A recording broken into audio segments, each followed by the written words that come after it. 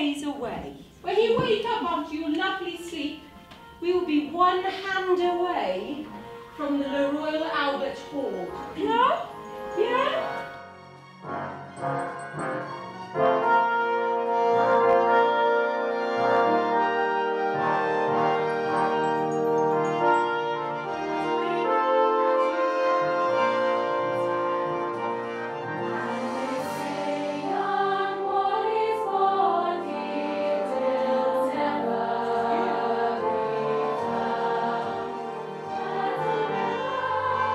So the event is a Music for Youth prom, which is an annual event, a 3-day event, and we are providing one of the massed ensembles for the middle night, the Tuesday night. On Tuesday we are going to be performing in the Royal Albert Hall as part of the Music for Youth proms, which is an opportunity for us to showcase the best of young music makers from Northamptonshire and working with our partners from Peterborough Music Hub and from Rutland Music. Our piece has been composed by an alumni of ours, Benjamin Till, about the River Nene. The source of the River Nene is in Northamptonshire in Badby, and it's a composition that depicts the river from source to sea. I have made a career for myself out of creating pieces of music based on unusual locations, but I always wanted to do something about a river. And for me, the Nene was the obvious choice because I grew up in High Ferrers on the Nene, and the Nene was a massive part of my childhood.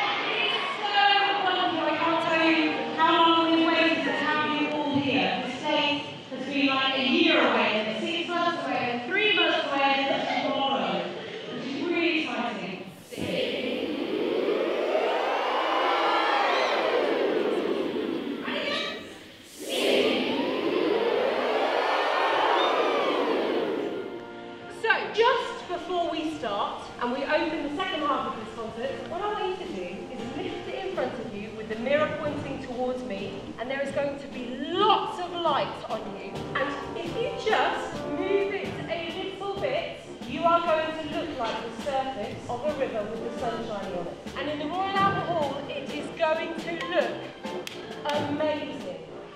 Right, I know you are all here to sing then. That is what we have been doing for so long.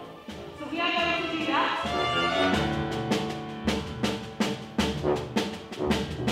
At the beginning of this process, I decided I wanted to be inspired by the Nene. So I thought the best way for me to do that would be to walk the entire length of the river from Badby all the way to the Wash. And I did it in 5.5 days solidly, and I stayed in guest houses on the Nene all the way through. Along the way he was collecting sounds and stories, he was asking people to give them their recollections of the river, their personal associations with it. And he actually came and worked with the young people as well and told them what he wanted to hear, how he wanted them to perform what he'd written, but also to get their ideas about it. He came for a 2-day course with us and kind of worked on specific areas that he had a vision in his head of what it would sound like and how we would create it. But to write that down in music was a little bit trickier. It was a two-way process. He was giving to them, but they were giving back to him as well. And that's the best sort of compositional relationship. With Numpark, we do our rehearsals, we do our concerts, but we never really have anything like this happen and someone come in and to kind of have their vision in their head then sung through us. So it was a really, really new experience. It was deeply inspiring. I realised that the Nene has a very nice perfumey smell, and the sounds that the river makes as it goes over a weir, the sounds of red kites flying overhead, sparrows fluttering in trees. It was like I gained every single sense back. It suddenly made me aware of nature again. It stretched to Northampton, and that was where the music school was. And that's where I found myself, that's where I discovered who I was. And so the excitement I used to feel as we followed the Nene all the way from Hyam to Northampton through Wellingborough, through Earls Bar, the river was constantly part of my journey to Northampton. You go to a hill and there's nothing there. There's just a little trickle of water. Then you get to the wash where it is tidal river, and it's really that journey in between, how it moves and how it grows and where it goes, and that's the journey I think that the music tells, from that tiny beginnings to the sea, basically. What has been a privilege is being able to bring attention to this river. It's the 10th longest in the country. People know about all the other rivers around the same length, but they don't necessarily know about the Nene. I love it when I do one of these pieces and people start to look at the river in a different way. So when they go past the Nene, they'll get excited. Our chief executive is very open in saying, this is the biggest thing that we have done, which is really scary and a lot of pressure, but I'm really glad that we're able to offer this in partnership with our 2 other hubs. Nenscape have been wonderfully supportive. That's been great. NPAT, it's where I studied. If it weren't for them, I wouldn't be a composer. It's as simple as that. One of our partners is Nenscape, and one of their remits is to open up the Nene to the public and to get it more well known. So I suppose the music is helping that. I've walked it myself and it's a wonderful river to walk.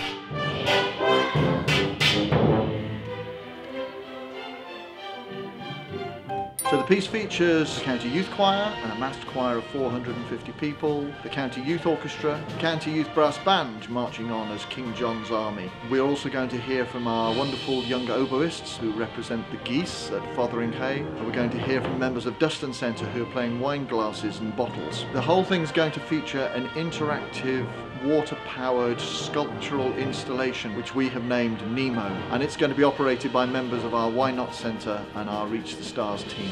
We have just under 700 young people performing in various different capacities. So yeah, it came together today for the first rehearsal.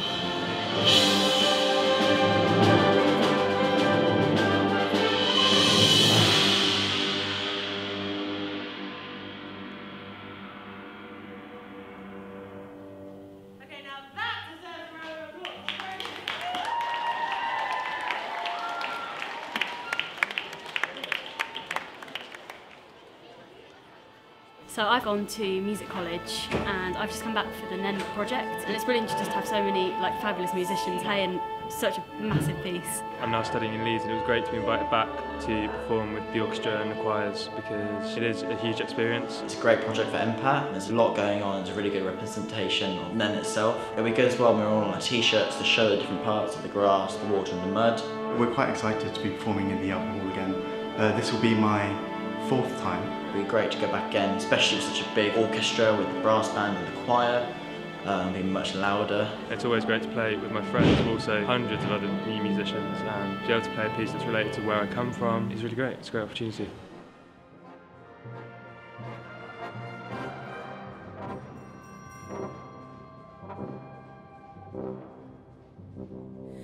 The last 9 months have been so busy, so intense, but also so wonderful that we've had 1,500 students being able to experience this music, and today being the last day is a pretty special day.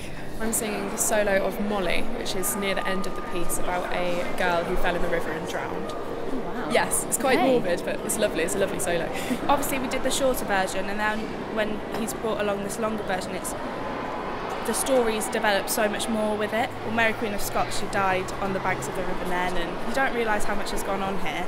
It's really moving, and it has been quite an experience. It'll be really sad when it's all finished. One of the most exciting things is the venue. These children who are coming here to perform, some have been here before, some live in Peterborough, they've been to the cathedral, others haven't. But we, as a group, have never performed in Peterborough Cathedral. So we need to now hear everything in the space. So the orchestra, the brass band, or the choirs. Theoretically, this building is very, very acoustic, so we won't be able to play necessarily full strength because it will just be so loud. I mean, the size of this place, who knows what kind of sonic experience they're going to have? You know, the one at the Derngate was quite a clear, crisp acoustic. I think there's probably just going to be these big booming rolls of sound like thunder rolling around this enormous building, which in a sense will be an experience. The piece is so long, you start off feeling one thing and you finish feeling with another. And I think the most memorable bit will be the bit about Peterborough Cathedral, with the kids all screaming. There's a sequence in the composition of a ghostly hunt.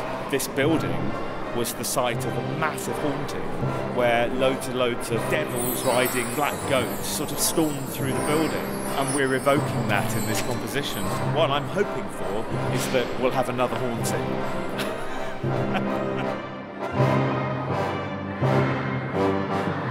Well, I've heard two versions of it. I heard the 12-minute version as presented in the Royal Albert Hall in November, and I have to say it took my breath away. There's no other way to describe it. The energy in the singers, in the orchestra was just phenomenal, and it really brought the river to life as almost as a living, breathing landscape that needs our care and attention. And this piece, the longer version, brings in all different elements of heritage from the source at Badby right through to this very building, so it's very exciting. I hope they're going to love it. The piece has a story to tell. It's a story they can follow, it's a story we can tell them about before they start to listen to it. It's very musically accessible, and I have to say the young people are performing it brilliantly. So brilliant music, great story to tell, fantastic surroundings. It's going to be a memorable night.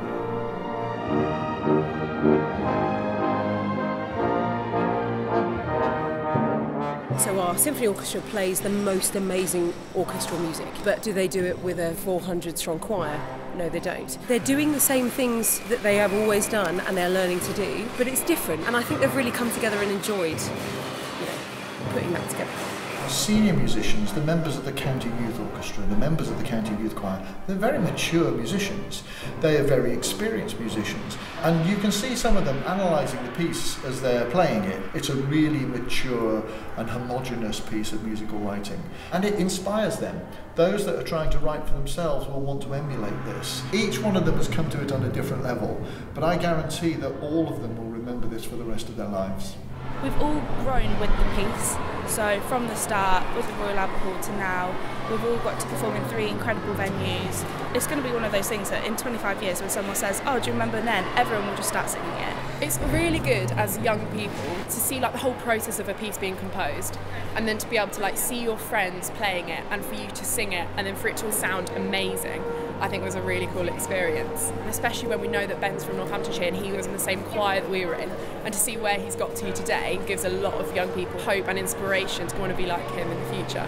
The most important aspect of this entire project is the fact that we've got 8-year-olds singing who are going to look at 18-year-olds in the orchestra and think, if I practice hard, I might be able to be like them at some point. And then you've got 18-year-olds in the orchestra who may want to be composers who can look at me and go, oh, it is possible if we work hard. So I think that there's this wonderful sense with a project like this of everyone being able to aspire to something else. And I think that for me is the most important thing of all. The Royal Albert Hall performance was very exciting. It was a great showcase on a national level for the piece of music and for Nenescape, but to bring it home to just a few hundred metres from the river is just perfect. I guess Nene stays with the Northamptonshire Music School, and I'd like to release a book of some of the tunes from Nene for kids to sing so that they can learn about the river, they can learn about the folklore attached to the river. This music is written.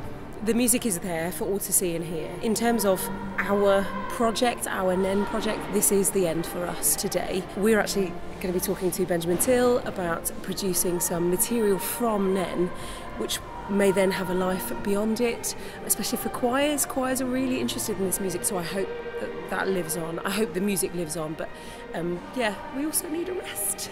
I think we've had such a great journey, but everything comes to an end, and this is an amazing place to end our journey.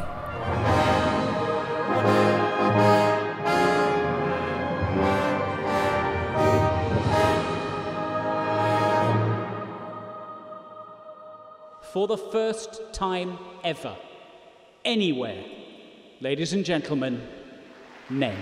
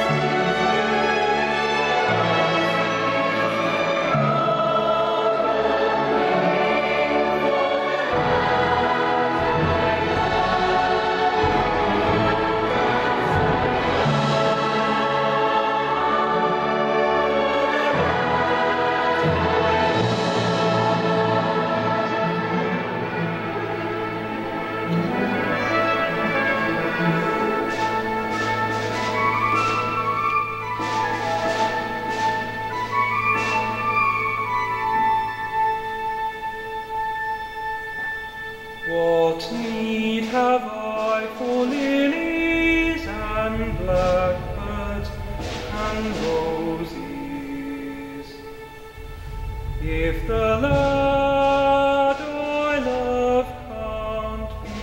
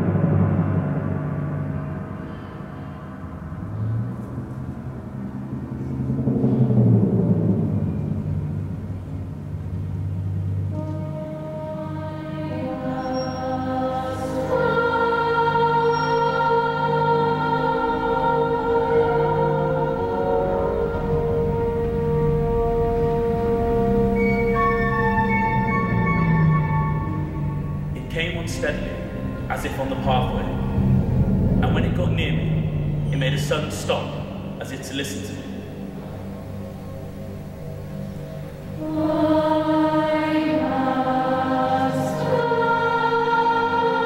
It made a crackling noise, like straw burning. The luminous halo that grew from it was a mysterious, terrific hue. The darkness all round seemed to form a circular black wall, and I fancied that if I took a step forward, I should fall into the bottomless gulf seen yawning all around me.